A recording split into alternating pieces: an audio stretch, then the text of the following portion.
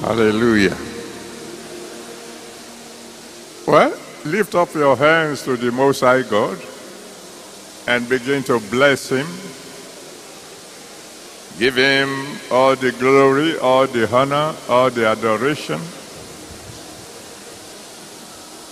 Bless the King of Kings, the Lord of Lords, the one who can raise the dead. Praise Him. The one who can confuse your attackers. Praise Him. Give Him glory. Give Him honor. Give Him adoration. The one who can make the barren fruitful. Praise Him. He is still here. The one who can make sure that you don't fail again. Praise Him. Give Him all glory. Give Him double portion praise. Praise Him. Magnify His holy name. He's worthy. He's worthy to be praised.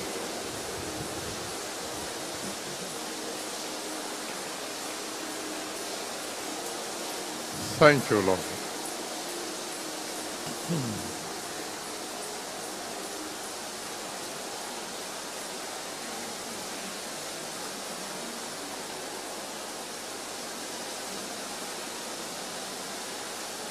Thank you, Father. Oh, Lord, glory be to your holy name.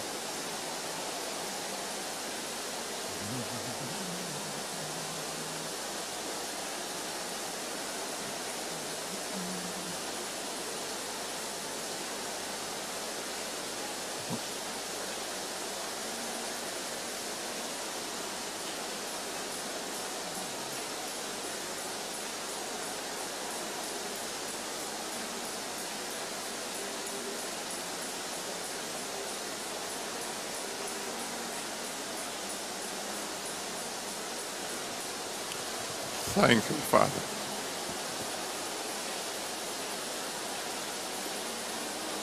In Jesus' mighty name, we have given thanks. We give you all the glory. We give you honor.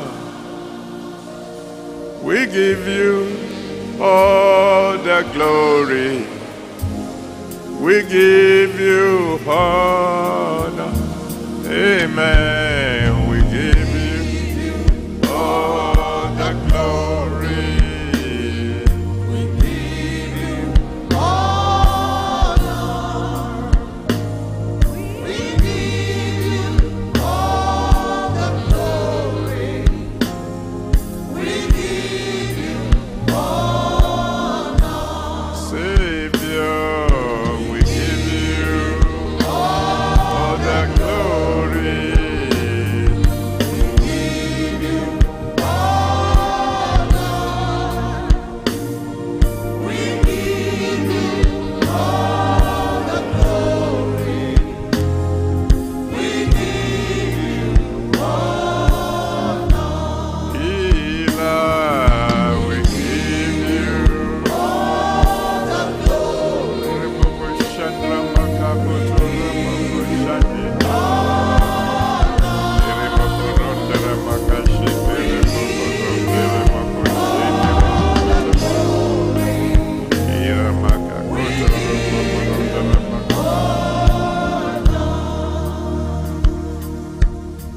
Ancient of days, the I am that I am, the Alpha, the Omega, the beginning, the ending, the unchangeable changer, wonderful Counselor, mighty God, everlasting Father, Prince of Peace, the I am that I am, the Lion of the tribe of Judah, the Holy One of Israel. Oh, glory be to your holy name. Thank you for what you've done in the past. Thank you for what you're about to do today. Please, Lord, accept our thanks in Jesus' name. All I'm asking, Lord God Almighty, is that in the lives of all your children, all over the world, let your name be glorified today. Before this service is over, let your children know the meaning of wonderful. In Jesus' mighty name, we have prayed. Amen. And let someone shout hallelujah.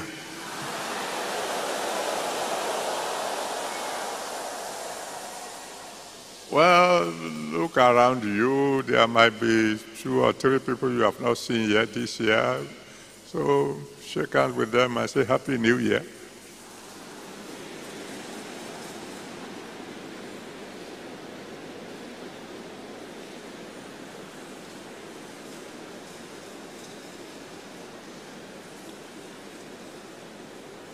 You can't say Happy New Year and be frowning.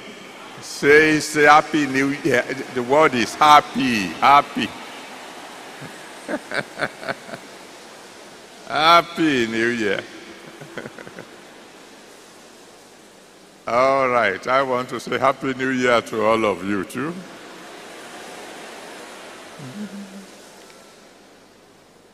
Now you may be seated except those born in the month of January. If you are born in the month of January, let me hear you shout hallelujah.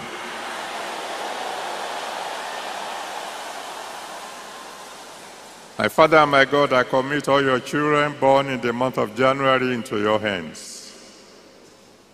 January is the first month of the year. For this your children, in everything good, let them confess.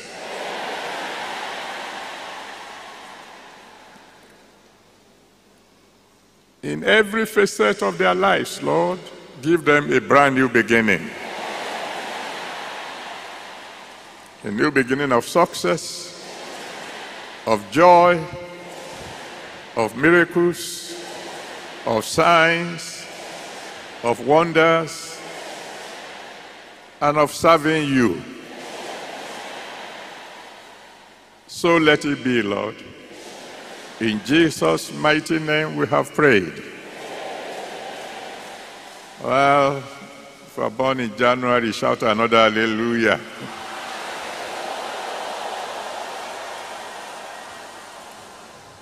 I am going to sit tonight. Now I will tell you why.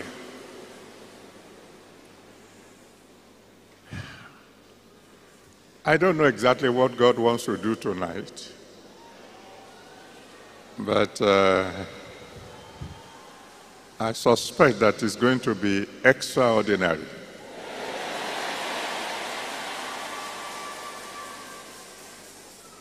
To start with, when yesterday at the Holy Communion, I was telling those who were here that one of the powers of the double portion anointing is ability to make decrees and see them come to pass. I didn't know how far God wanted to take that.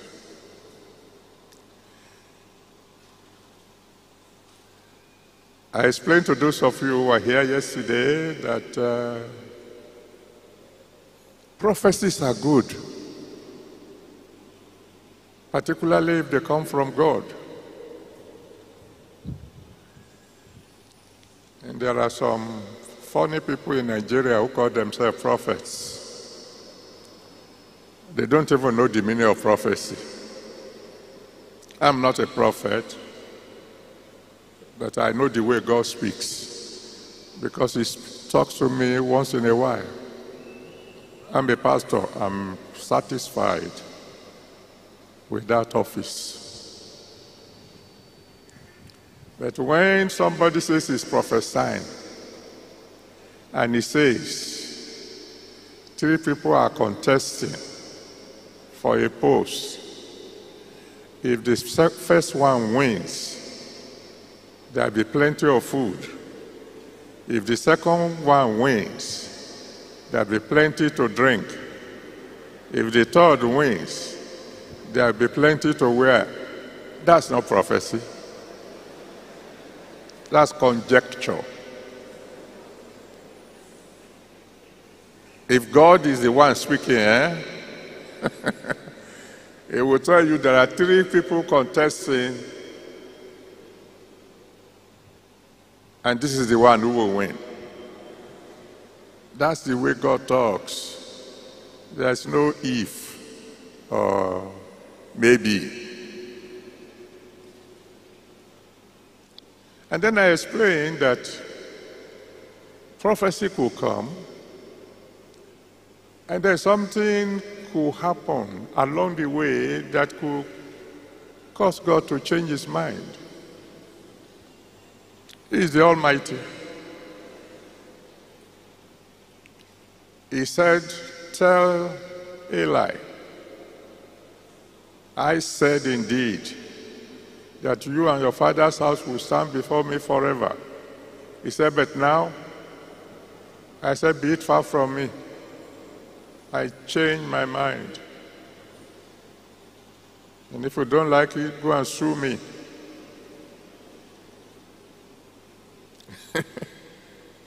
He's the Almighty.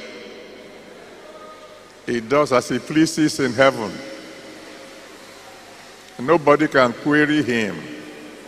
Is the original majesty.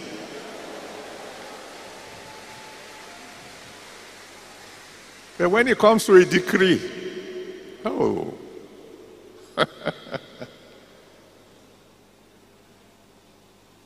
when He said to Abraham, tell your wife, 9 months from now, she'll be carrying a son. Sarah laughed. He said, you are laughing. Well, he said, go ahead, keep laughing. But I've decreed. That's why when the baby was born, they call him laughter. When God decrees, nobody can change it. Believe it or not, He Himself can't change it. When He decrees so, it is done. So when I was praying for this evening, and Daddy says, the first thing I should do is to issue certain decrees.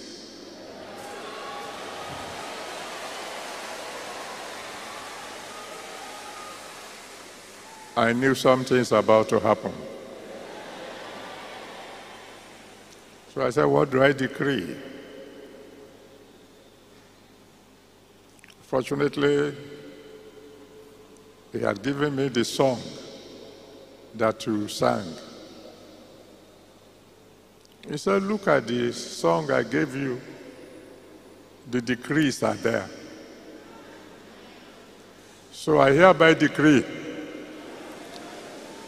this will be your year.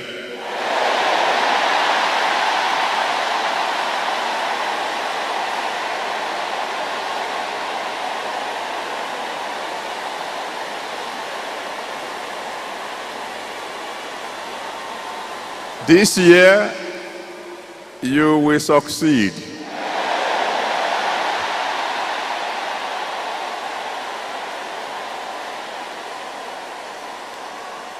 This year, you will rejoice.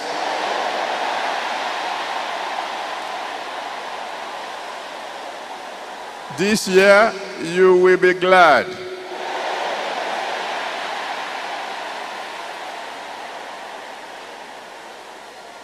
This year, God will move you from one success to a greater one.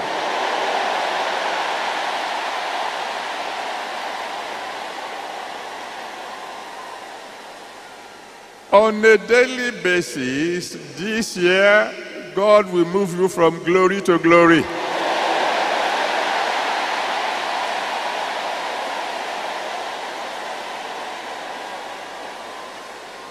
If you receive it, shout hallelujah.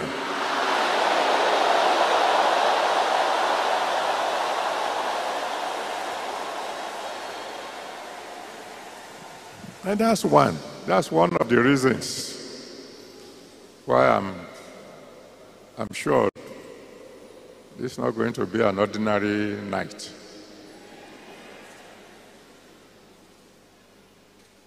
Because whether you believe it or not, in any case, you know I won't lie. The devil fought since morning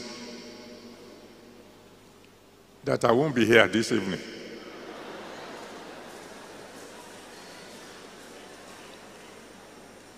You say, what happened? Well, I tell you. I've been in my prayer room for days. I didn't go out. So, you can't say that I went out and I ate something bad yesterday. No. And then I woke up this morning with terrible stomach disorder. Pain, the kind that I've never experienced for a long, long time. What's wrong? I went to the toilet expecting that I will ease myself and everything will go. I began to ask myself, what did I eat? What did I drink? I ate nothing.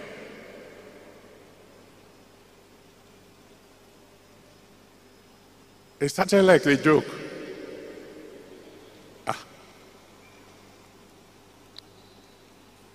I had to go and pray with the senior pastors at 6 o'clock. I'm telling you, the 1 hour I spent with them was a little hell on earth. They didn't notice though.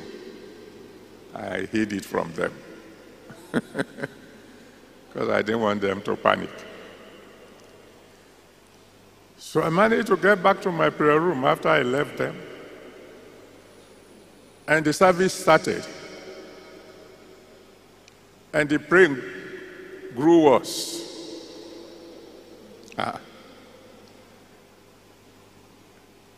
Little by little, I was listening to the preacher. By the way, thank God for the preacher.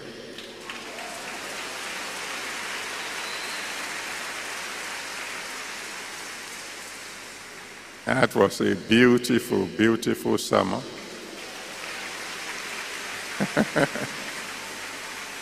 That was like me. Yeah, that was like me.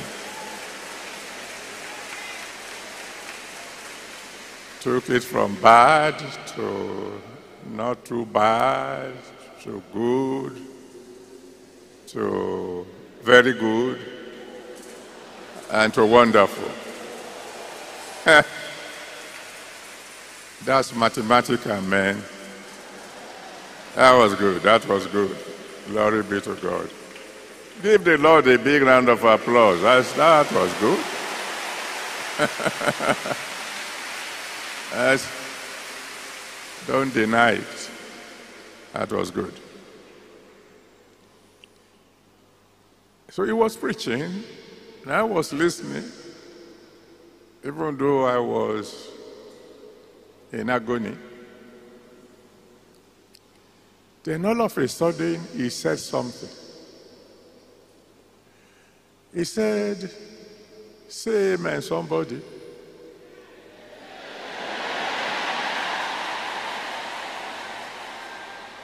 He said there was a brother the other time who said amen, and what was troubling him got out of him.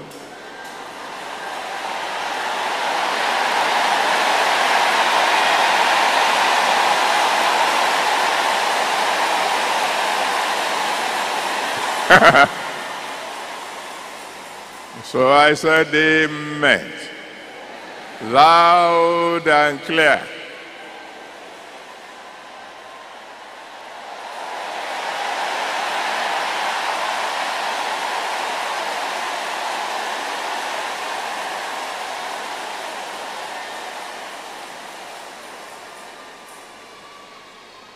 Now he said that just before it was about to end. Then he concluded, and then the choir began to worship, to bring mommy forward to pray. By now I should be getting dressed, but the stomach was still misbehaving. But few minutes after I said amen, I just felt something saying, run to the toilet.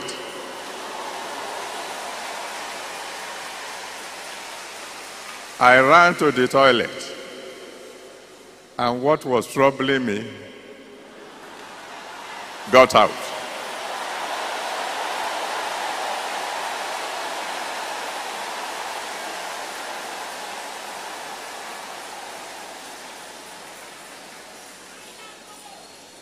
Whatever is troubling you,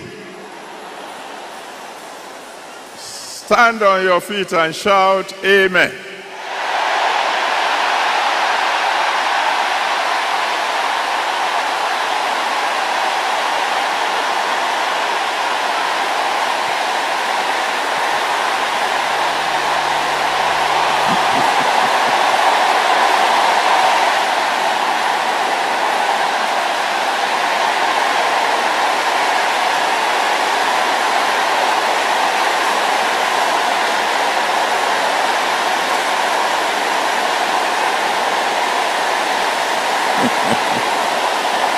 Hallelujah. God bless you. You may be seated.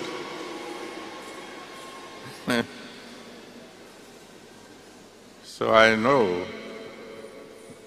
something is happening here tonight.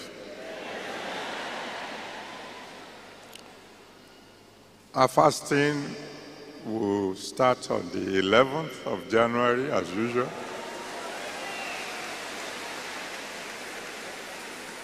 And it will be for only 50 days.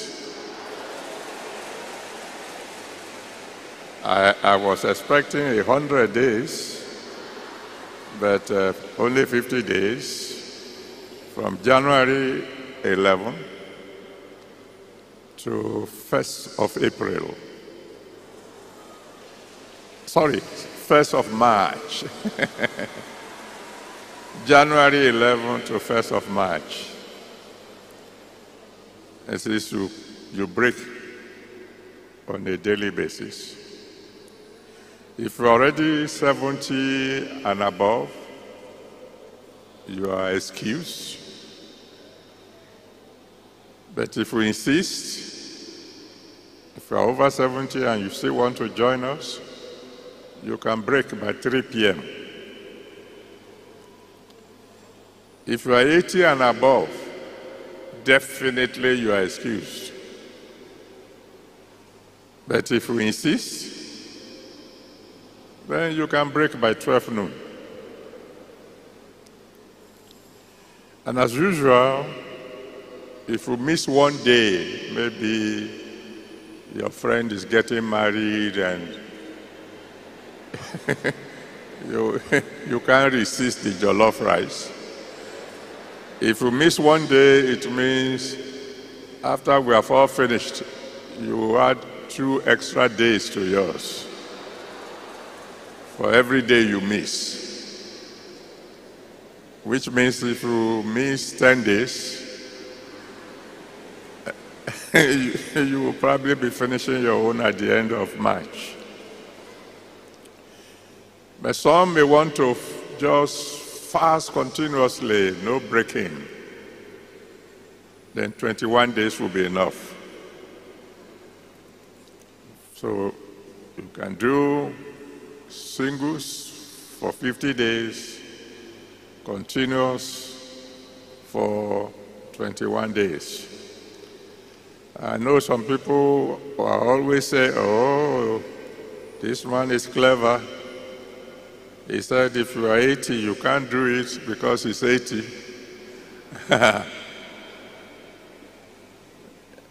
You know me now. Not only will I do the singles,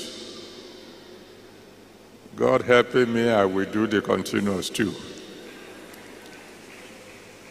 Just pray that God will give me strength.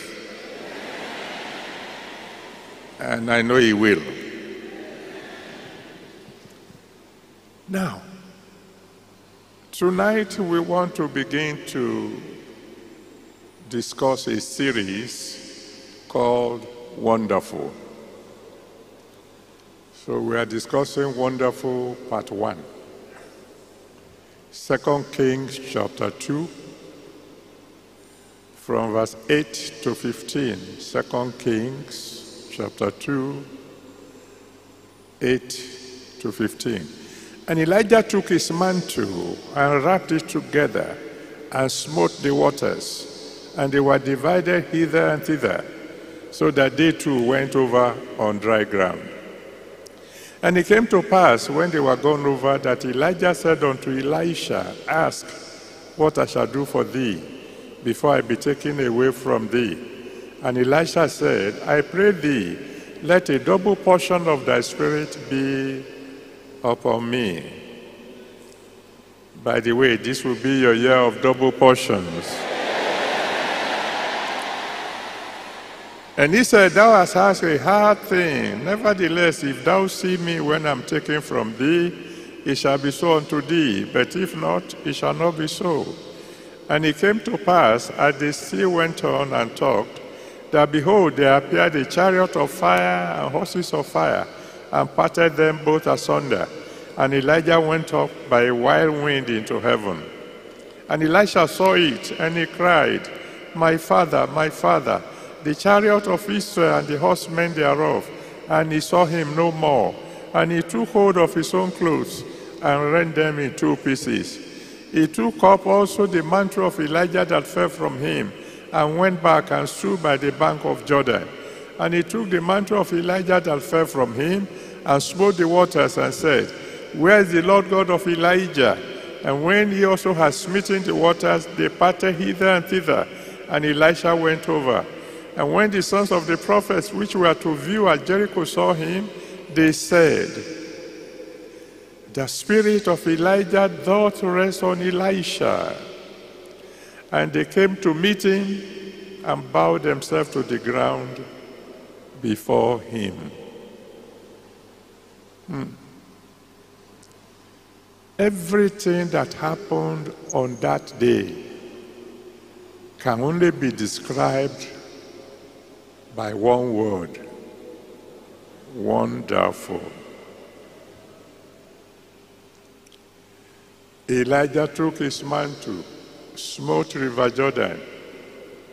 River Jordan parted ways, divided into 2. Wonderful. Himself and Elisha got to the other side. Elijah said to Elisha, What do you want? I want a double portion of your spirit. Boy,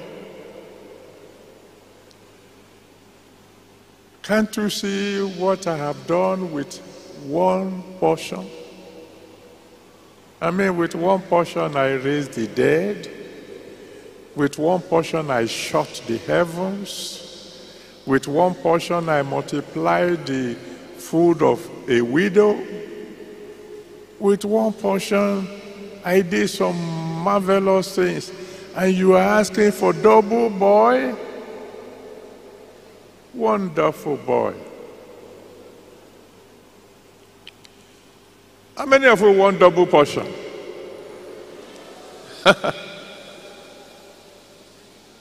Then look at your fellow and tell him, I'm wonderful, you know. Wonderful request. And while they were still talking, the heavens opened. Horses of fire, chariots of fire.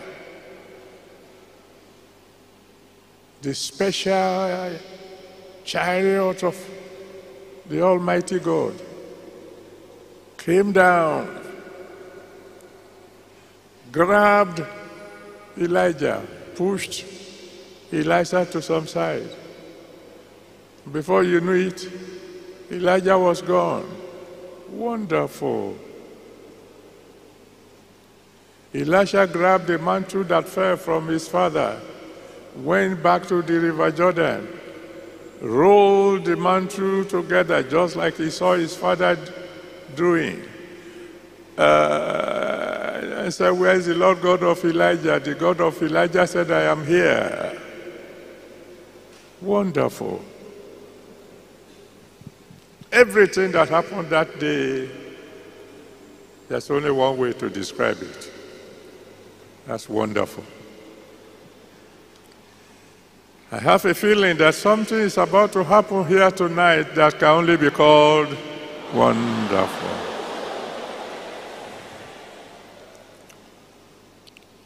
Now, what is a wonder? I think I've told you the definition of a wonder before. And somebody described it as something that causes you to wonder. A wonder is something that happens, something so big that your mouth will open involuntarily. That you do what you would normally not do. You would have done it before you even know what you are doing. For example, when that girl was testifying about the mother who died. That, I mean, mouth stuffed with cotton wool, etc., etc. And then they applied anointing oil, and all of a sudden, after hours, the woman came back to life. I saw all of you standing up to praise God. Nobody asked you to, but you saw a wonder. Something is going to happen in your life today.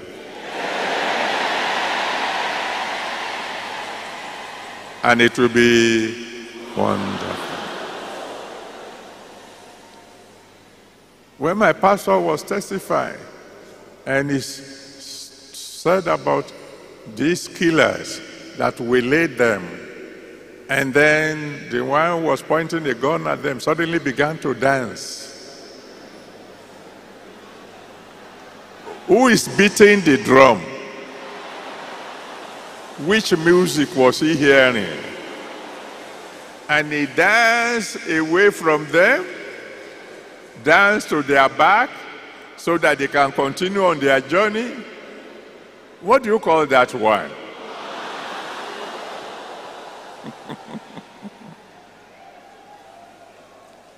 This year, all your enemies will be confused.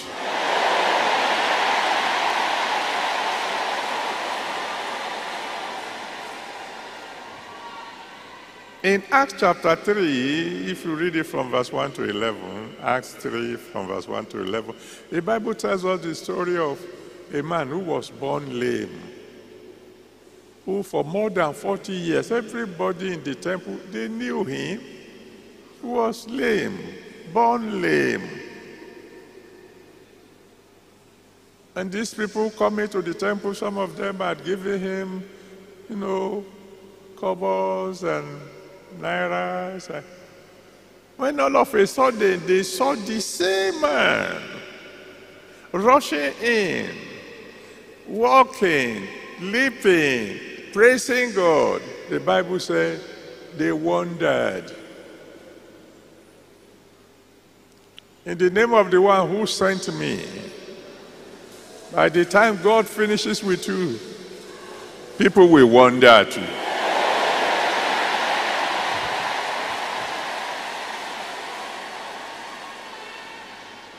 But let's take this series from the very beginning. It's a series, I don't know how long it's going to last. It might last the whole year, I don't know. Let's go to the very beginning. In John chapter 1, from verse 1 to 3, John 1 from verse 1 to 3, and verse 14, the Bible says, in the beginning was the Word. The Word was with God, and the Word was God. You can read it on. Then in verse 14, he says, the Word became flesh, and we beheld his glory, the glory as of the only begotten of the Father, full of grace and truth. Who is that one? You got it right, Jesus. So if we want to know the meaning of wonderful, we need to say, wait a minute, what was the name that the Father of Jesus gave him?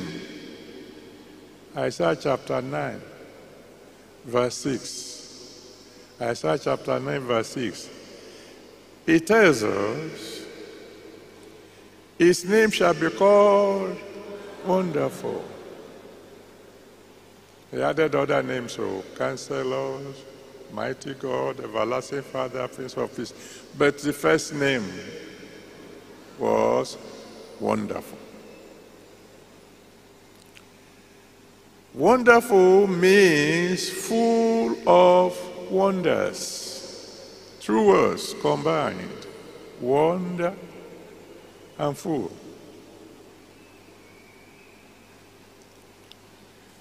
I decree in the name of the one who sent me,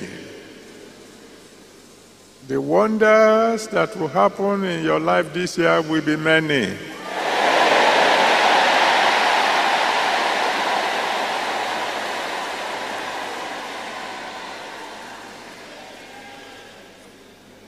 Now, Jesus and God, they are the same. In the beginning was the Word was with God, the Word was God.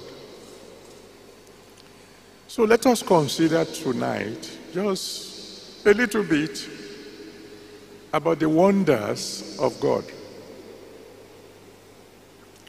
Let us consider the size of God.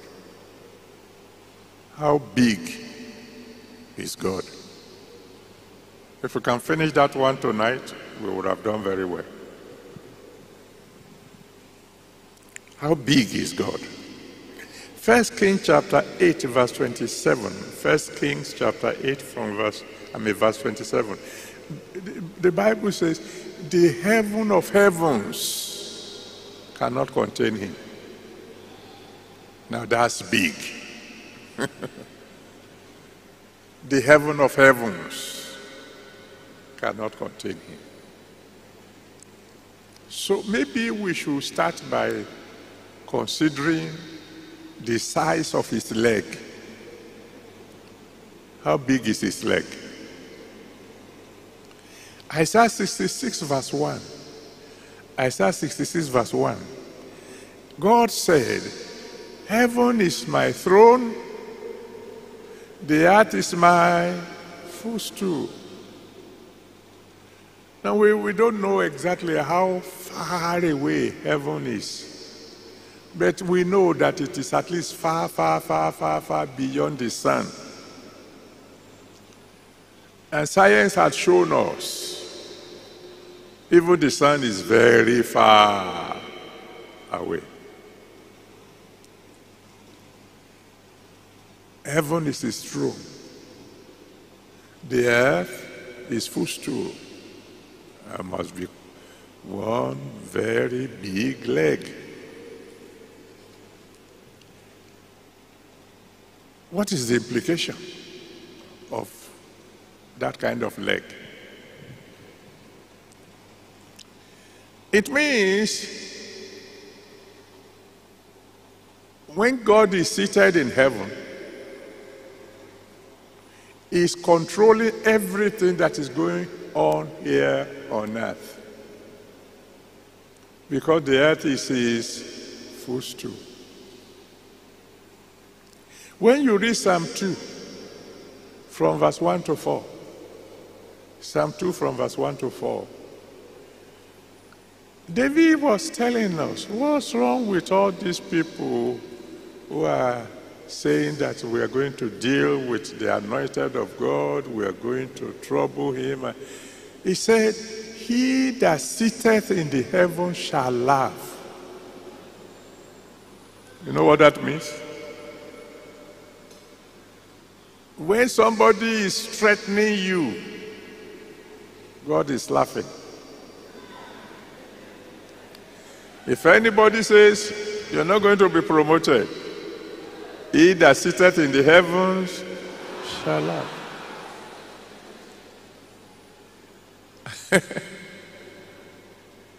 When the doctors told that young lady, take your mother home, there's nothing more we can do for her, she's going to die. No way she can live. He that sitteth in the heaven shall laugh. If somebody tells you that there's no way you can ever have your own children, he that sitteth in the heaven shall laugh. If anybody tells you that you are not going to see the coming year, he that sitteth in the heavens shall laugh. If anybody tells you that there's no way you can make it in life, that you are going to die poor, he that sitteth in the heavens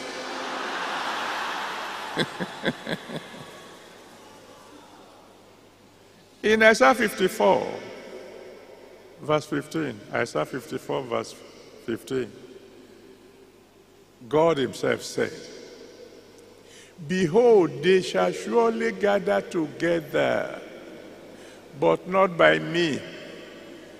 And whosoever shall gather together against thee shall fall for thy sake.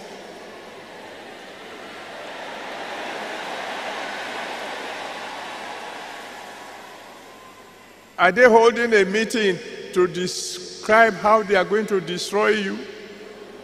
He that sitteth in the heavens shall laugh. In Isaiah 54 from verse 16 to 17, Isaiah 54 from verse 16 to 17, the Almighty God said, wait a minute, even all the weapons they say they want to use, I made them. So that's why no weapon formed against you shall prosper. That's why for the rest of your life you should walk about victorious. Why? Because he that sitteth in the heavens shall laugh. So even when he's sitting down, you are secure. What happens when he stands?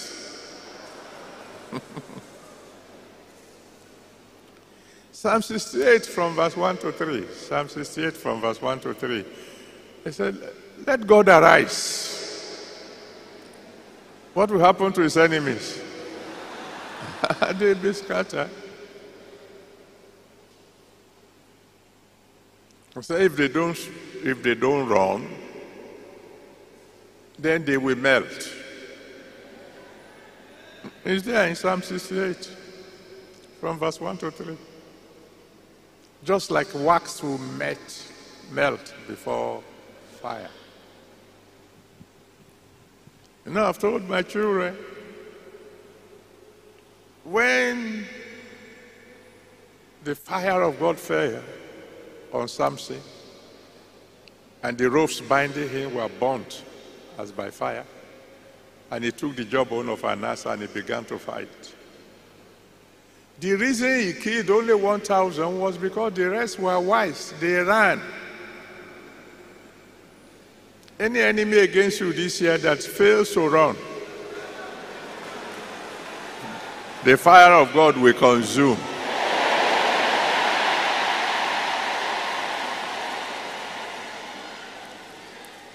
In Psalm 104 verse 32, Psalm 104 verse 32, the Bible says, when God looks on the earth, just looking at the earth, preparing to stand, the earth will already begin to tremble. And when that one, that tall, begins to move on earth, the earth begins to shake. Every step he takes, the earth trembles. So that by the time he arrives at any place, the trembling will be so much there will be an earthquake. You don't believe me? Read Acts chapter 16. I read it from verse 25 to the end. Acts 16, 25 to the end. Make sure you read it. Take note of certain things that will happen. Number one, the foundations of prison will begin to shake. All prison doors will open. Every yoke will be loosed. Enemy will become servant. And captors will come to beg. Do you know that's what God is about to do for you tonight? You see, the reason I always ask you to shout hallelujah, the reason you find hallelujah in all my songs, is because whenever you shout hallelujah, God draws near.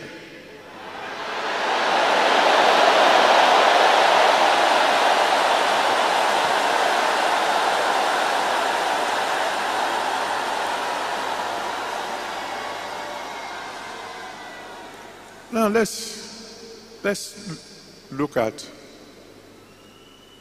how long are his hands. In Deuteronomy 33 verse 27, Deuteronomy 33 verse 27, the Bible says, underneath are the everlasting arms.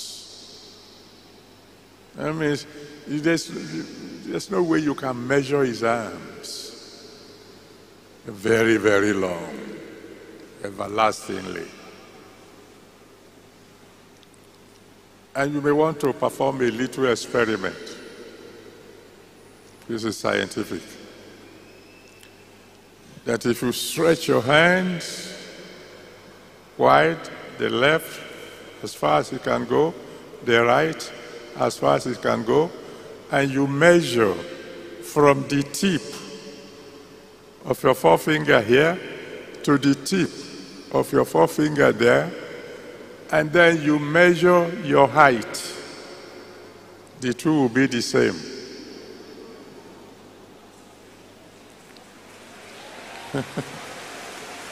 So if you want to know how tall you are, and there's no scale to, all you need to do, just go against the wall. Get somebody to mark where the forefinger is there, and where the forefinger is there, and measure the two. I mean the gap between the two. That's your height. Now, now you say, what has that got to do? You seem to be bringing mathematics into this. What has that got to do with God? Psalm 90 verse 2. Psalm 90 verse 2. It says, from everlasting to everlasting, you are God. When he stretches out his hands, it covers everything. From your far, far beginning to your far, far ending.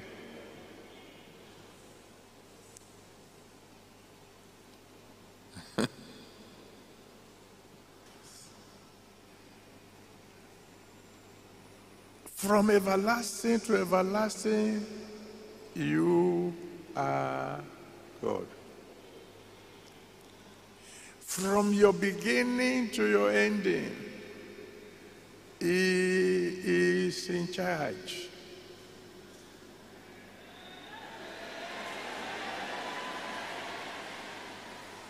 When he said in Jeremiah chapter 1 from verse 4 to 5, Jeremiah 1, 4 to 5, he said, before I formed thee, I knew thee. Thank you, Father. Well, somebody will have to stand now.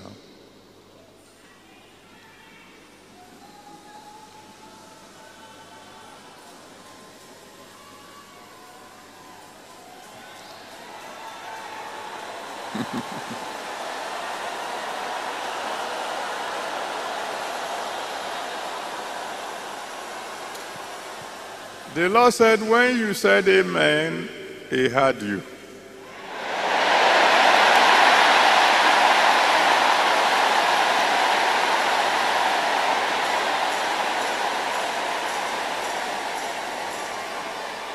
But he says there is still some things left in some people, and whatever those things are, will go when they shout hallelujah.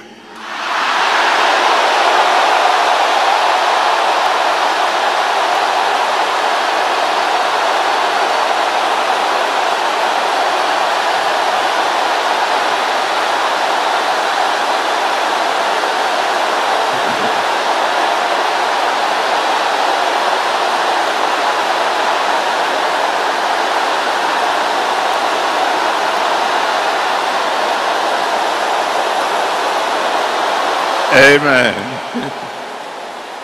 Amen. Please be seated. You will testify. I say it again. You will testify.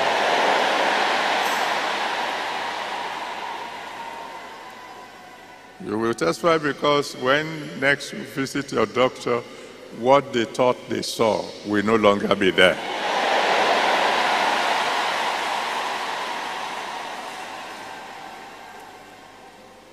Now, when we are talking about your origin, the question had always been, when is the origin of a house? And some people will say, yeah, I mean, the beginning of a house is the foundation. But no. Anybody who knows anything about building will tell you, no. Before we dig the foundation, there must be a drawing. So you may say, okay, the beginning of a house is the drawing. But no. Before the architect began to draw, the owner of the house had a vision of what the house must be like. Whether it's a 3-bedroom bungalow or something. So you could say the beginning of the house started in the mind of the landlord. But no.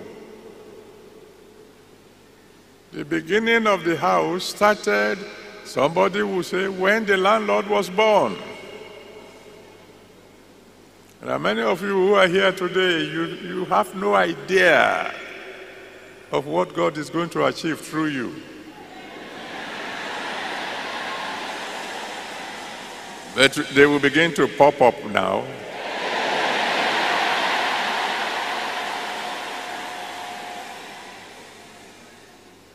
But no, the beginning of the house was not when the landlord was born.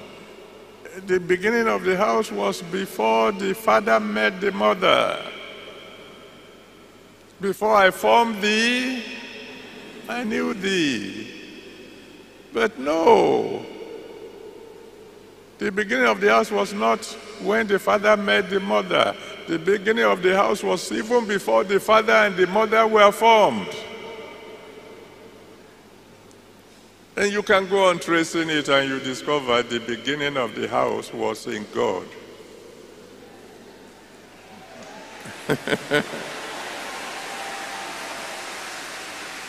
Before he made the heavens and the earth, he knew who is going to build a house. When I was praying and I said, Lord, build me a boys' quarter. He said, emotion. He said, son, don't ask me for a boys' quarter. I've decided to build you a city. This place was total jungle there. But God had already seen a place where millions can gather to shout hallelujah to him.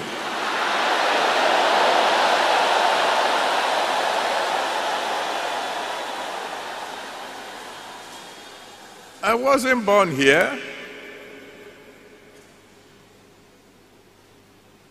That's when one big officer of government years ago said that he was going to pull down the camp. I said, this is not my building. You can't pull down what God is building. So we will cancel your certificate of occupancy. I said, my father will cancel your certificate of occupancy on the earth. Somebody is bigger than somebody. Anybody threatening you, tell them, you are not my Alpha. You cannot be my Omega. You don't behave, I will hand you over to the Alpha and the Omega. Tell the fellow next to you, your tomorrow will be all right. So stop worrying, stop worrying. From everlasting to everlasting is God. And there's something very interesting about his arms. And that is, as we read it in Deuteronomy 33, verse 27. The everlasting arms are underneath. You know what that means? You can never go so low that God cannot reach you.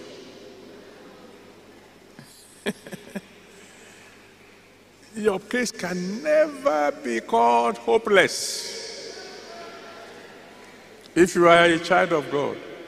Because as the lower you go, you will just find that his hands are still underneath. In John chapter 11, from verse 39 to 44, John 11, 39 to 44, the sister of Lazarus said, Master, he's been dead 4 days. By now he's thinking. So the Lord says, so what? Dead 4 days, so what? What about those who had become dry bones? In Ezekiel 37 from verse 1 to 10. If I can raise dead bones, what's the problem with somebody who's been dead only 4 days?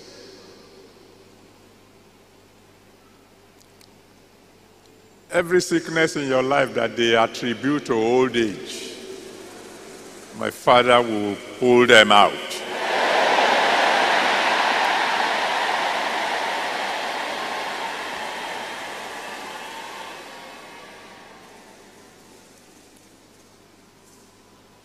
Thank you, Father.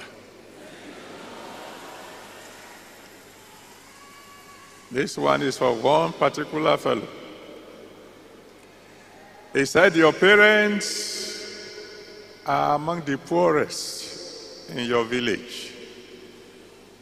Daddy asked me to tell you, very soon you will be the richest in that village.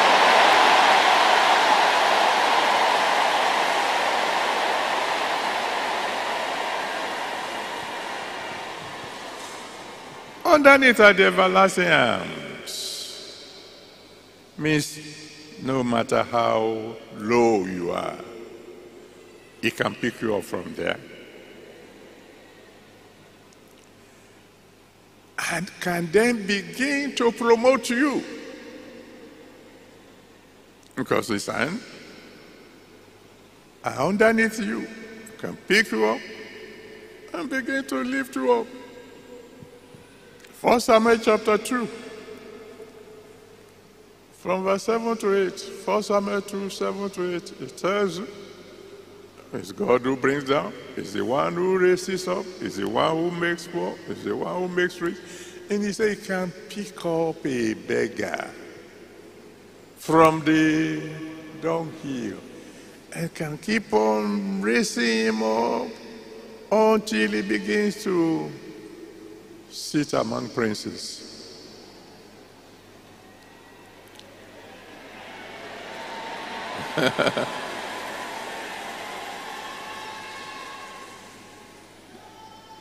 The first preacher made a point. I don't know if you all noticed it. He said all the people he referred to in his sermon were in the book of Kings. In the book of Kings. When we talk about kings, we are talking about royalty. We are talking about wealth. We are talking about influence. We are talking about power. And that's why everyone he referred to, from the one who was so broke, they were going to sell the children, to the one who he hadn't borrowed, but he had only 1 meal left, all the way to the one who could sacrifice 1,000 offering in one day. They all turned out to become royalties. The one who had 1 meal left, the meal just kept on multiplying. The one who had just a bottle of oil left, that one multiplied so much that after she paid off her debt, she never had to borrow again.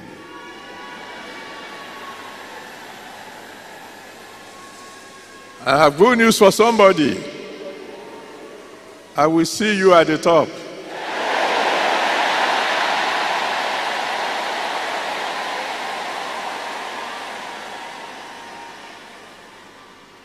I wasn't planning to tell you stories tonight, even though I have illustration for each one. But there's one I want to remind you. You've heard it before, but some of you never heard it. That was when we went to an African country, and I just felt led to see the head of state. At first they told me this cannot be possible. After some time, we met somebody who said, well, an old man who was an old bishop, he said, I taught him in school. He will take you to see him because he will always see me. Good. But we got there, and they told me, Monday morning, maximum time you can get from him is 15 minutes. I said, that's more than enough. After 15 minutes, he rang a bell. The fellow who came, he thought he was coming to take me out. He said, bring me a pot of tea and 2 cups. And because he asked me, Pastor, would you like to drink tea? Who am I to refuse royalty?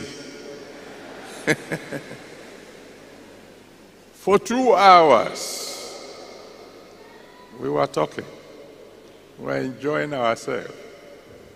The cabinet was to meet. The cabinet was waiting.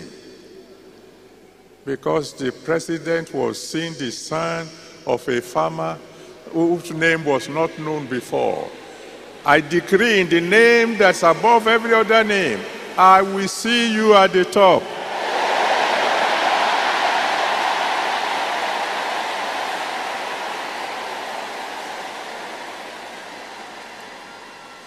Not only can he promote, he can promote everlastingly. You know, my prayer is that every one of you, one way or the other, you will end up a pastor.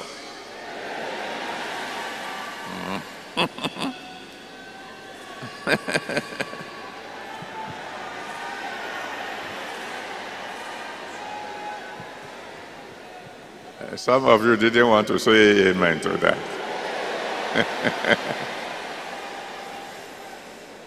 I will explain.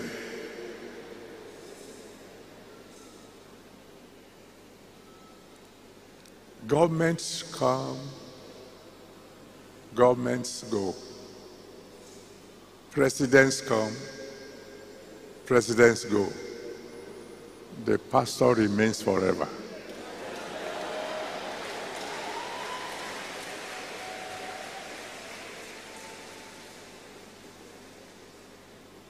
Let me tell you one thing. There's nothing like the promotion that comes from God. If human beings promote you, they are the people who will bring you down.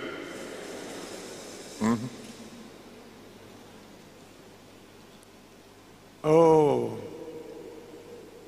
I don't know whether I should say this. When you see, I'm sure you have been watching the campaign rallies. I watch it in the news.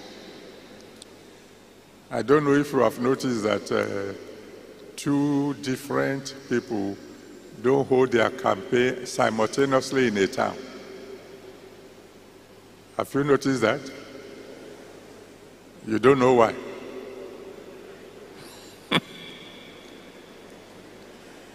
Because majority of the crowd, the majority are rented.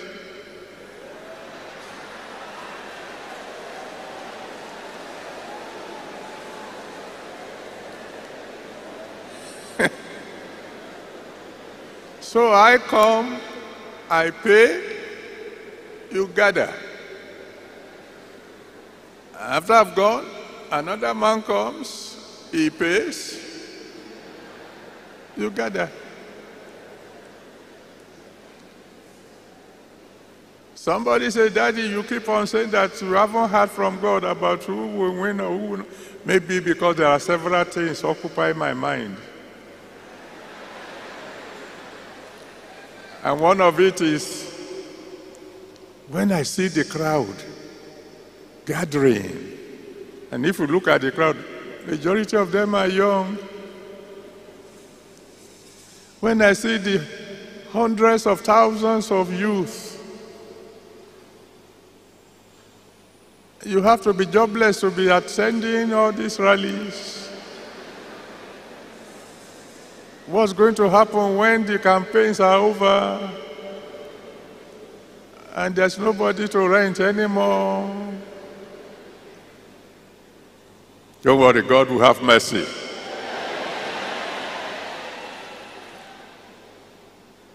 When God is the one promoting you, He keeps on promoting you everlastingly.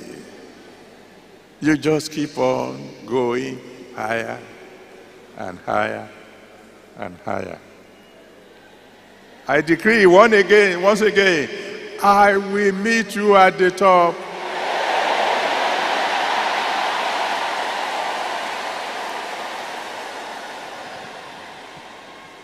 Let me take just one example. We could take many examples.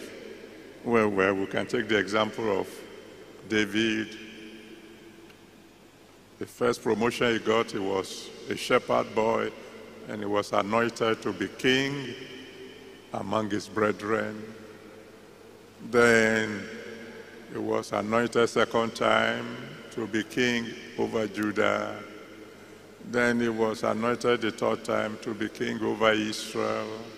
But by the time you get to Mark chapter 10, verse 46 to 52, Mark 10, 46 to 52, you discover long after he was dead, he was referred to as the father of the King of Kings.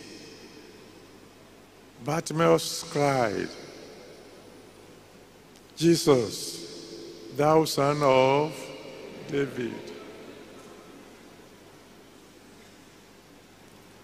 David was promoted everlastingly. Consider Elisha, because he's the one that we are dancing around for now. He became the son of a prophet in 1 Kings chapter 19, from 19 to 21. 1 Kings 19 from verse 19 to 21. A wealthy farmer needs promotion to become a son of the prophet. Then in 2 Kings chapter 2 verse 15, 2 Kings chapter 2 verse 15, he became the prophet because other sons of prophets came to bow down before him. But do you know that even when he died, his dead bone was still raising the dead? That was great, man.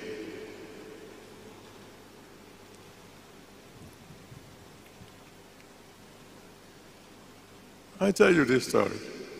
Probably had it too before. Not quite sure.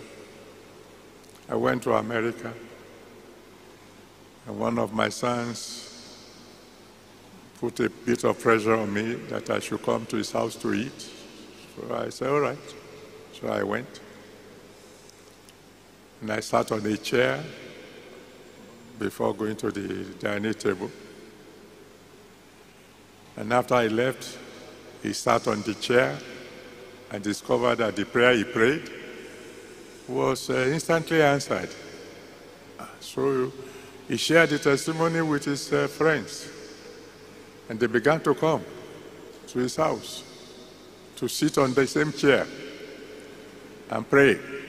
And they were all getting their miracles. So the news spread. And this, my son, happened to be a very funny fellow. He said, what's going on? These people want to turn my house to Mecca. So he said, I know what I will do. He went and bought another chair, the same type. He took the one that I sat on into his bedroom and put the new chair where the old one was. So when the people came, he would say, that's the chair, that's where he sat. And they were still getting their miracles. Then he discovered that the anointing didn't stop on the chair. It went right down into the ground. Tonight, as I am sitting here, the anointing is flowing out to you.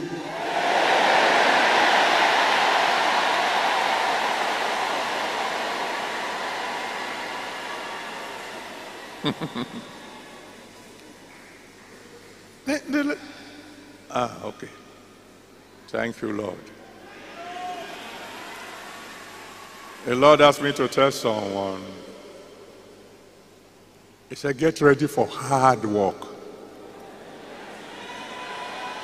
Because many doors will open simultaneously.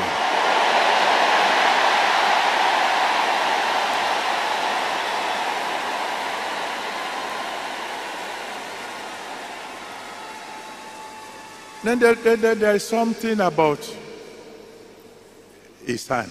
There is the hand of the Almighty. wonders of wonders, is that if he keeps you in the hollow of his hand, you are forever secure. He said it in John chapter 10, verse 27 to 30. John 10, 27 to 30. He said, nobody can pluck you out of my hand. Nobody. He said, it's my Father who gave you to me. I have decided to give you eternal life. He said, nobody can take you out of my hand, because they can't take you out of my Father's hand. You know, we used to sing a song when I was younger. In the hollow of his hand, in the hollow of his hand, I am safe, no matter what betides me. In the hollow of his hand. From today onward, anybody who tries to harm you will come in contact with the hand of God.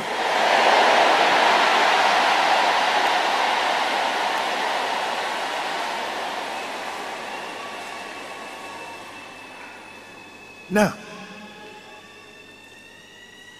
there's something called, when we talk about wonders, then we have what we call wonders of wonders. I'm still talking, I'm only talking about the size of God tonight. Next time, we'll talk more about him. You know, the wonders of wonders is that as big as God is, his hands from everlasting to everlasting, his leg reaching down right from heaven to the earth, God can make himself so small as to be able to dwell in the heart of a man. He can make himself so small. 1 John chapter 4, verse 4. Oh, thank you, Father. Let me say amen to this one.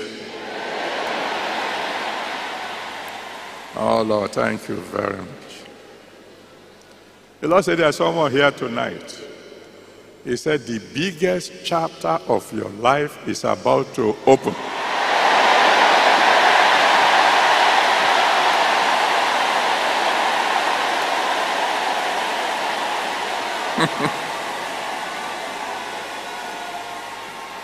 Oh my, oh my.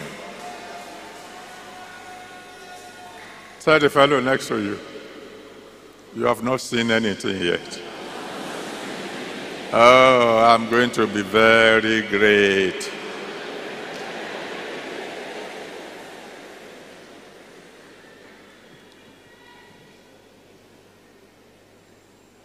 Oh.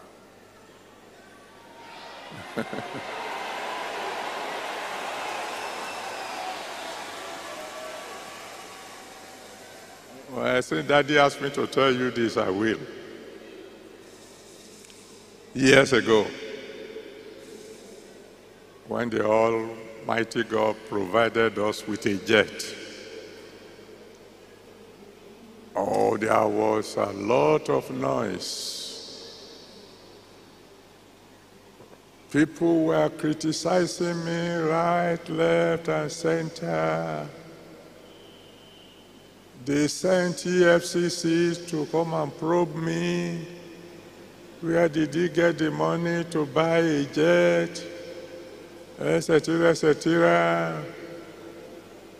The noise was much. Then one day, I was flying. Because I didn't buy a jet for pleasure. The work has expanded to a level that there's no way I can do it by commercial traveling. But if you want to travel by commercial, you have to wait for their timetable. If I have to wait for their timetable, I won't be able to do what God wants me to do. I mean, to give you an example, I finished our European convention in Spain one night. 33 nations gathered together. As soon as I've dismissed the program around 12 midnight, I headed straight to the airport to travel over to Hong Kong. I arrived in Hong Kong the following day, did what I needed to do, and then moved on to Singapore. I arrived in Singapore, did what I needed to do, and then headed for Australia. I got to Australia, did what I needed to do, I headed to Papua New Guinea. You can't do all those, and I needed to touch all those places, minister to them, dedicate the churches, ordain pastors, and be back before the next Holy Ghost service. There's no way I can do that by the commercial plane. That's what led to the jet. The noise was great, and I was becoming a bit disturbed. Father, what do I do now? And then one day I was flying. It was during the day, far above the cloud. And I just felt the Holy Spirit saying, look out of the window. And I looked out of the window. I said, Lord, I can't see anything. He said, look down at the cloud. So I looked down, and I saw a rainbow. Now, normally a rainbow is an arc. But this rainbow that I saw was a complete circle. And it was extremely big. And I looked down into the center of the rainbow, and I see the shape of a plane. And it looks as if the rainbow was moving, always keeping the plane in the middle. And the Lord said to me, son, the shadow you see is the shadow of this your plane. I have you surrounded.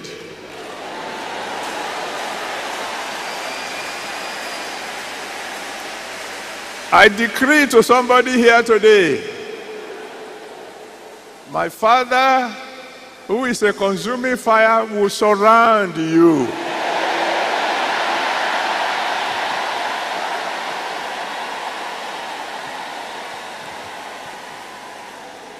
He said to me, don't answer them.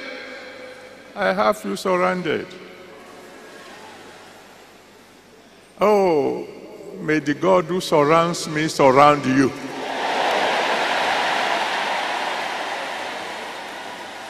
Now, 1 John chapter 4, verse 4.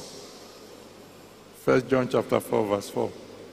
He said, greater is he that is in you than he that is in the world. Who is this greater one? God. As big as he is, he can make himself so small that he can enter into you.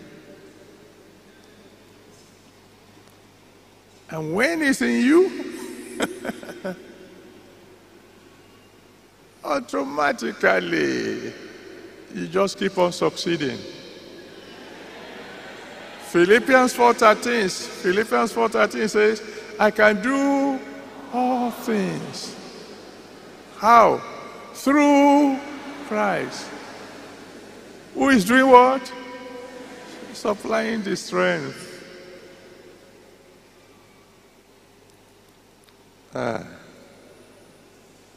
When it's dwelling in you,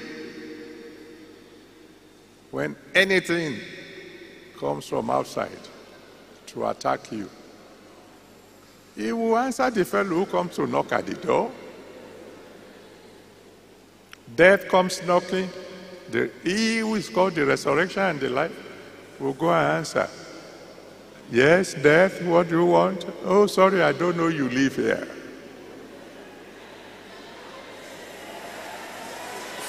Sorrow wants to come, knocking at the door. The one who says, I see your joy before, will go and open the door. Yes, what do you want? No, I don't know you live here. From this moment onward, no evil will come into your house.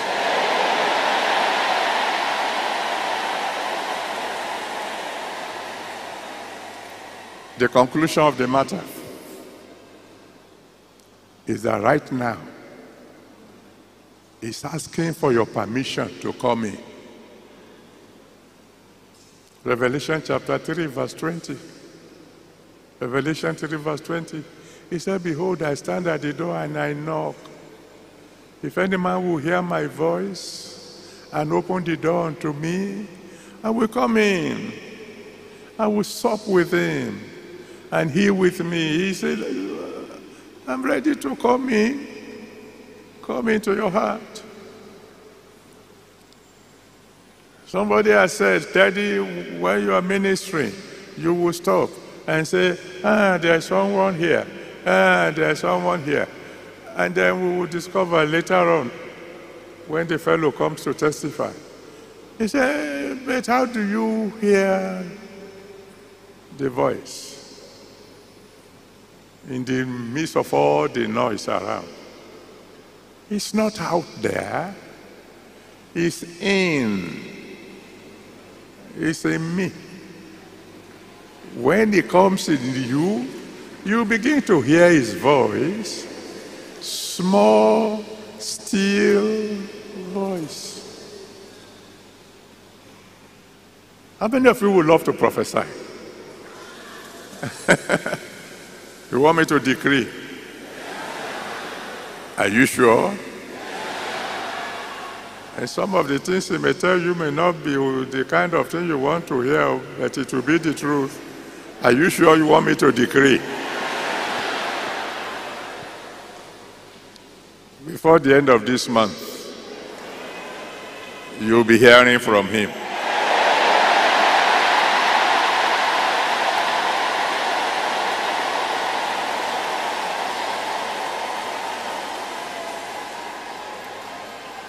And that is a decree,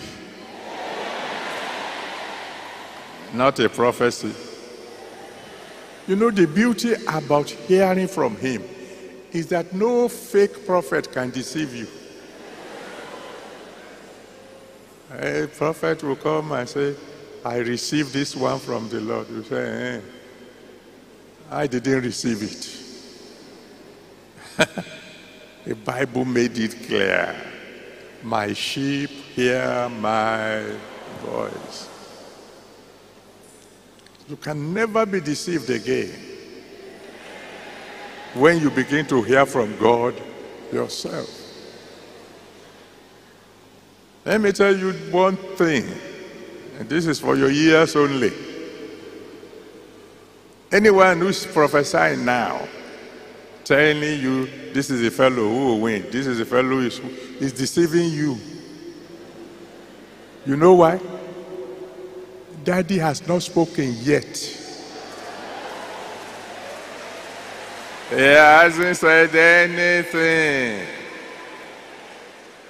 So if you say somebody released a prophecy and saying that somebody from this place is a lie.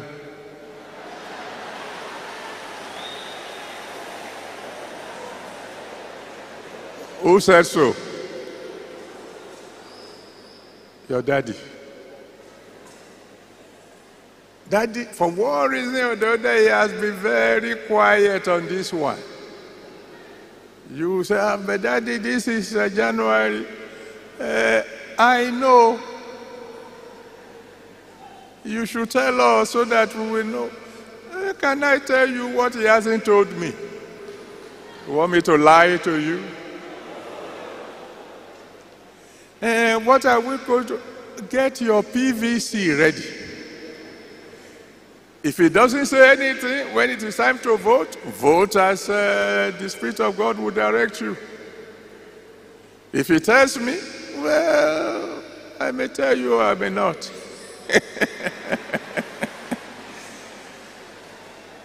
That's why you must let him come into you. So you can hear from him directly.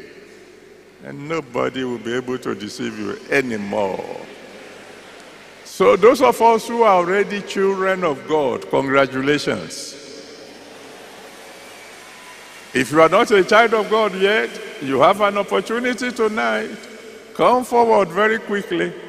I will count from 1 to 15 because I know some of you are very far away tonight. So I count from 1 to 15. If you want to give your life to Jesus Christ, if you want him to come and dwell in you, run forward to the altar so that I can pray for you and God will save your soul. I'm counting now. 1.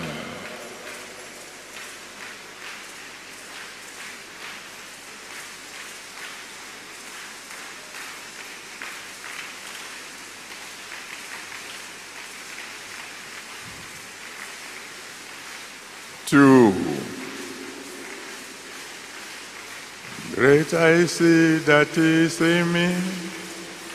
Greater is he that is in me.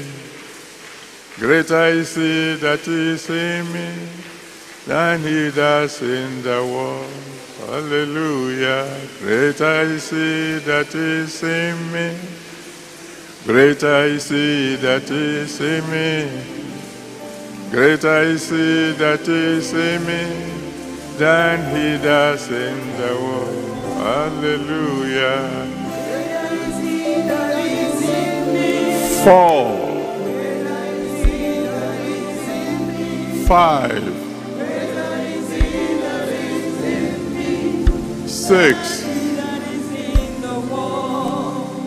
7.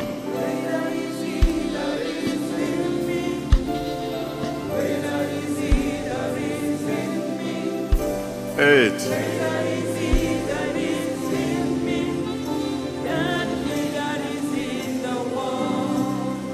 9.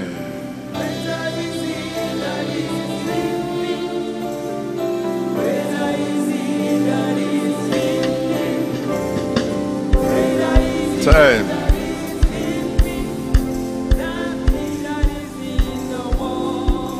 11. Hallelujah. Greater is he that is in me. Greater is he that is in me. Greater is he that is in me than he that's in the world. 11.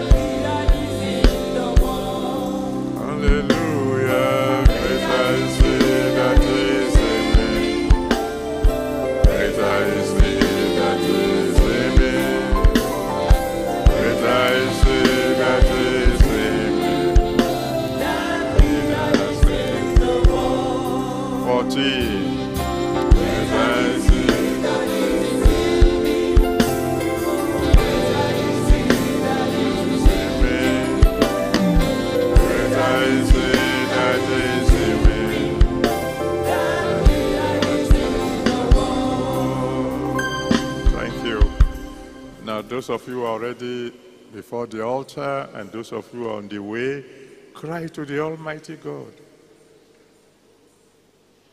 I want your salvation, Lord. I want you to come and dwell in me so I can begin to hear your voice, so that you can begin to direct my path. Save my soul. Wash away my sins. And I will obey you. Whatever you say, that's what I will do. Cry to God.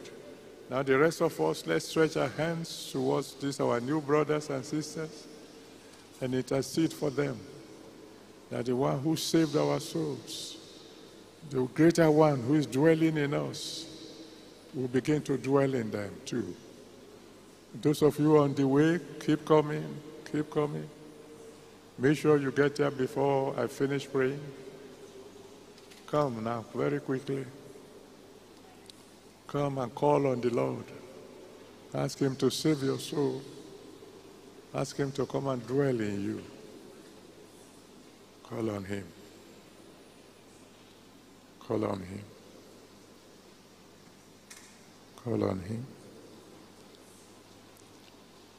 Thank you, Father. In Jesus' mighty name we have prayed. King of glory, I just want to worship your holy name. You are very wonderful.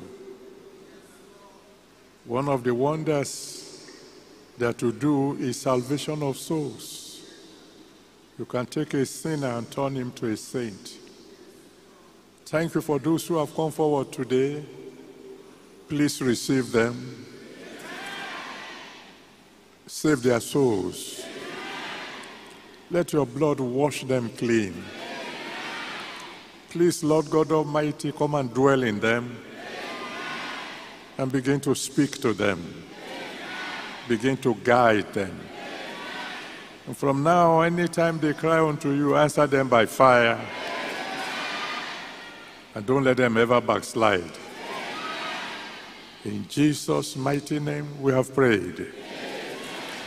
Amen. Praise the Lord. I want to rejoice with those of you who have come to surrender your life to Jesus Christ tonight. This is a very, very special night indeed. And I can assure you the Almighty God himself will preserve you. But I want to promise you I'll be praying for you. So I'm going to need your names, your address, and your prayer requests. The counselors are around you now. They will give you cards to fill very quickly. And then as soon as you fill the card, return to the counselors and go back to your seats before we continue. We will give you 3-4 minutes to quickly fill the form before we proceed further. God bless you. Congratulations.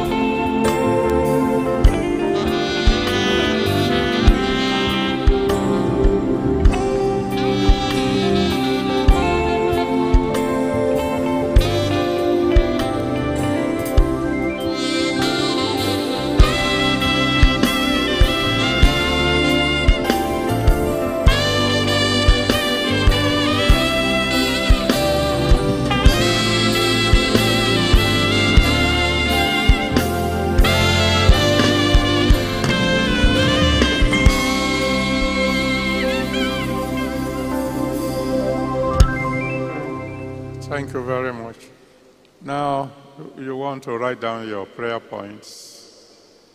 Tonight, you're going to really pray. Prayer point number 1, I want you to praise God double. You praise Him more than you've ever done before. Spend quality time praising Him. Then number 2, you will say, Father, please put all my problems under your feet permanently. Put all my problems under your feet permanently.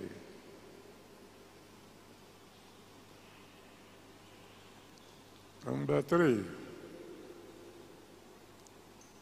Father, please arise for me. Just arise for me tonight.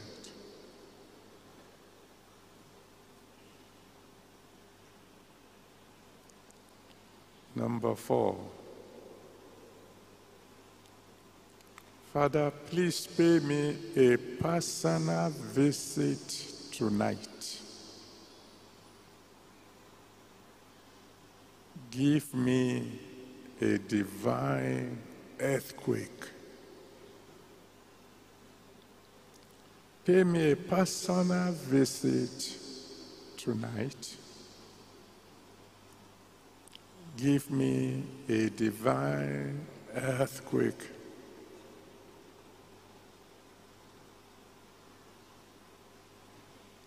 Number 5,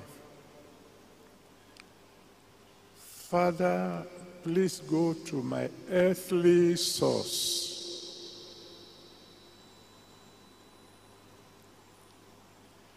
and uproot every evil there.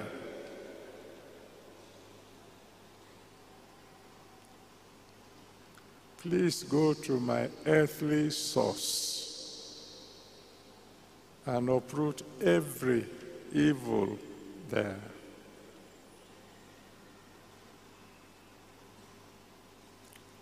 Number 6,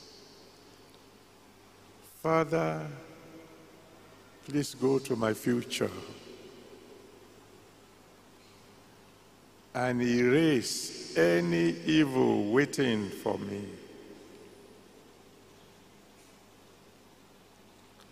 Go to my future tonight and erase any evil waiting for me.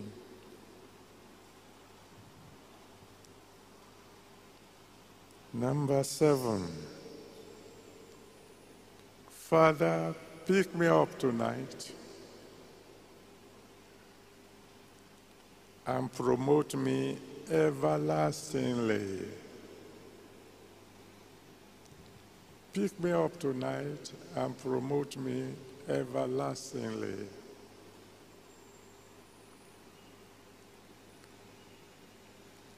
Number 8,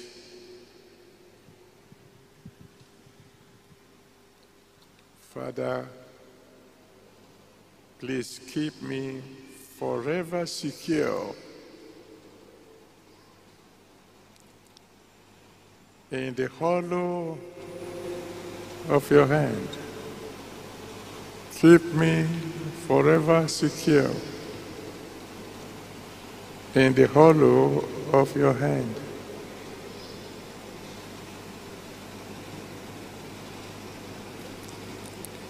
Number 9, Father, please increase my strength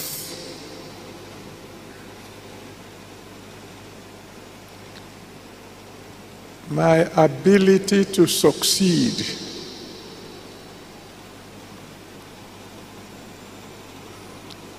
from within me.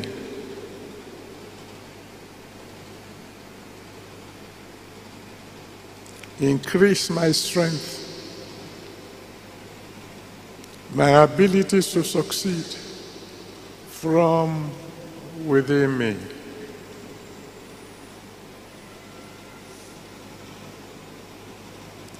Number 10.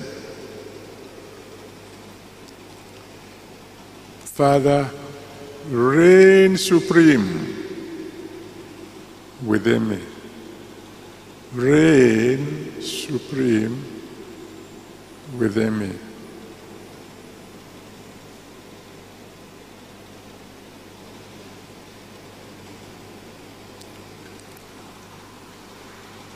Number 11. Father, please begin to speak to me loud and clear. Let me begin to hear from you.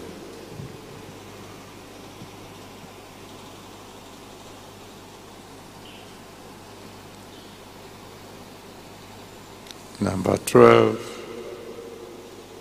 will be your individual requests for this year.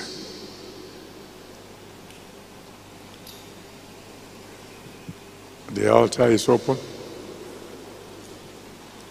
and I won't disturb you for the next 30 minutes at least, so you can have plenty of time talking to the Lord.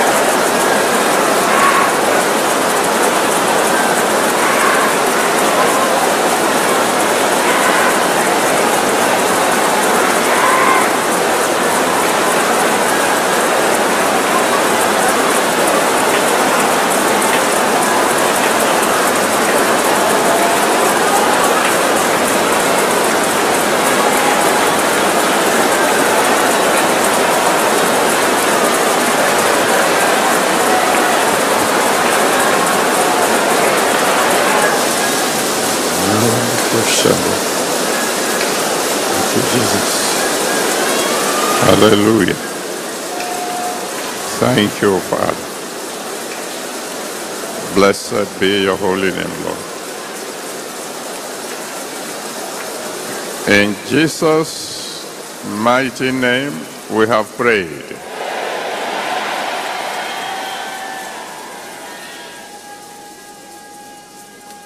In the name of the one called Wonderful, the Lord Jesus himself, all your prayers tonight will be answered by fire.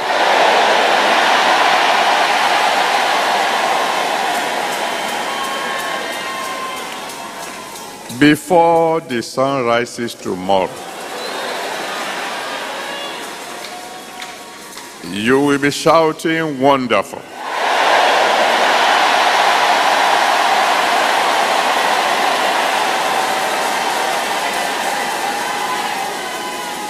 And for the rest of this year,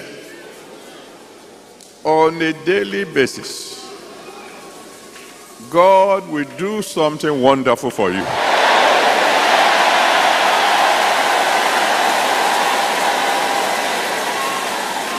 So shall it be. In Jesus' mighty name we have prayed. Amen. Well, let someone shout hallelujah.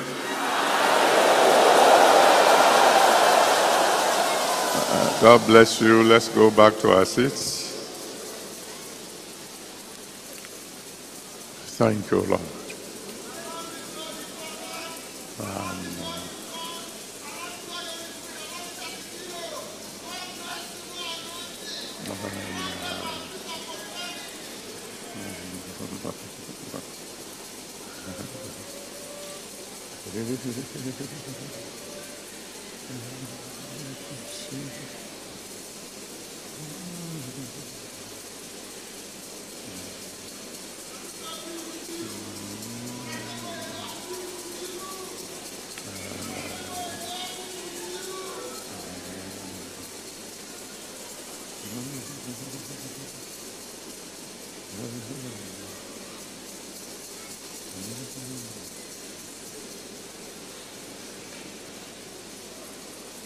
Now, by the special grace of God, beginning from next month,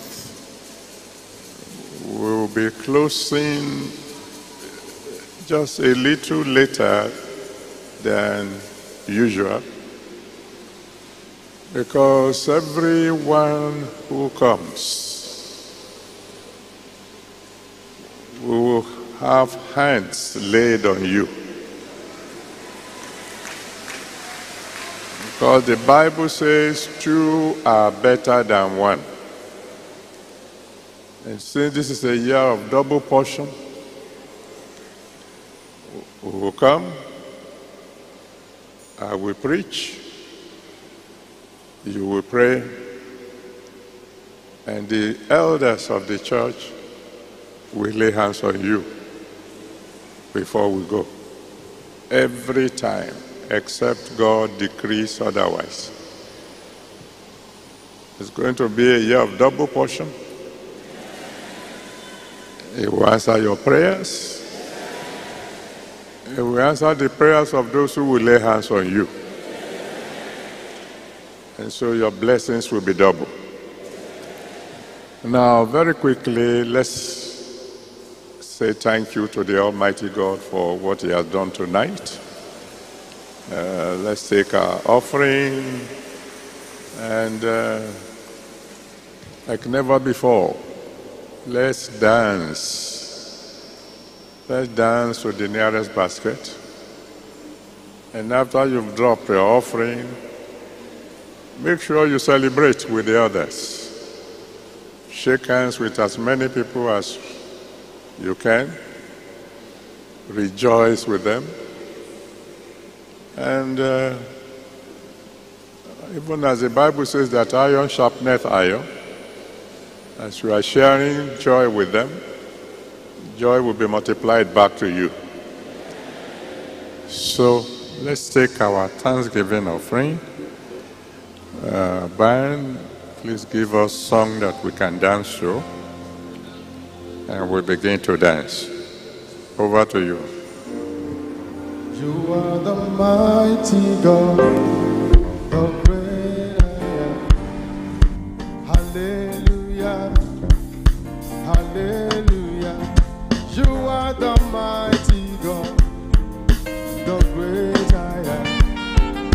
Hallelujah, hallelujah. Yes, you are the mighty God, the great I am. Hallelujah, hallelujah. You are the mighty God, the great I am.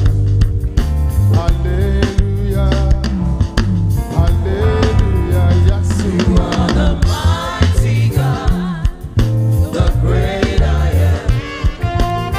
Hallelujah, hallelujah.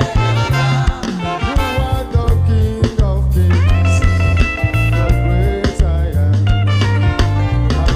Hallelujah, hallelujah. Yes, you are the mighty God, the great I am. Hallelujah, hallelujah. You are the wonder God, the great I am. Hallelujah, you are so wonderful. Yes, you are the mighty God, the great I am.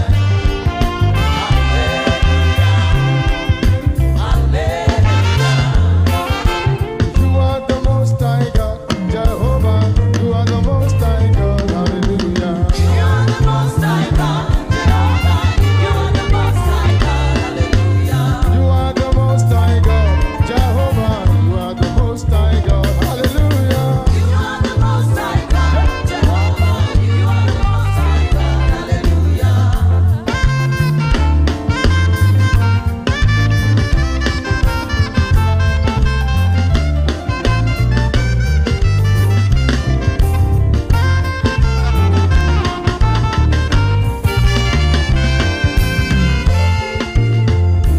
He said, you are the most high God, Jehovah. You are the most high God. Hallelujah. You are the most high God, Jehovah. You are the most high God. Hallelujah. You are the most high God, Jehovah. You are the most high God. Hallelujah.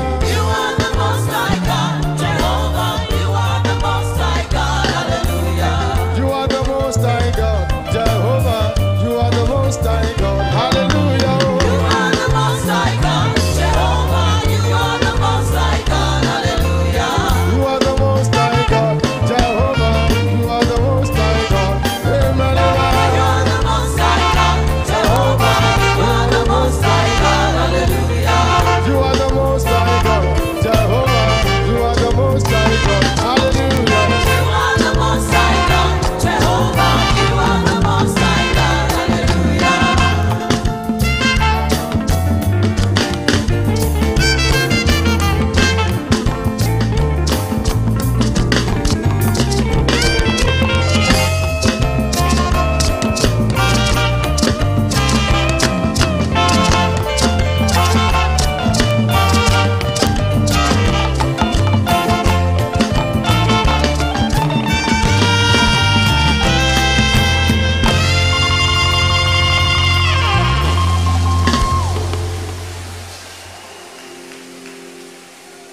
My Father, my God, I want to bless your holy name. Thank you. Thank you very, very much for what you have done tonight. Thank you very, very, very much. Please, Lord, accept our thanks in Jesus' name. Father, please receive the offerings of your children. Bless it, O Lord. Use it for your glory. My Father, my God, I decree concerning all your children who are here tonight, from now on, let them be able to give double what they have given now.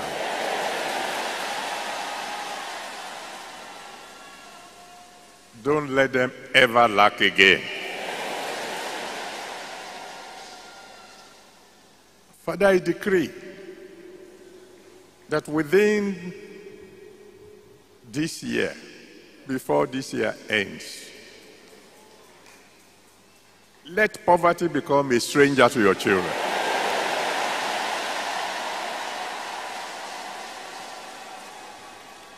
Please go with them as they go. Confuse their enemies. And by the time we meet again, my Father, my God, I pray that testimonies will be very many.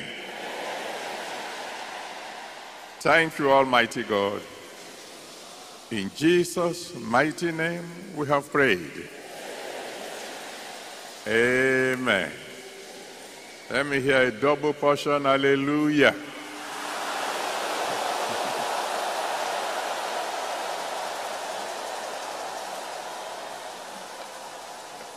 God bless you. Ministers, you have about 30 minutes break in case you want to ease yourself or you want to reorganize. 30 minutes break. God bless you.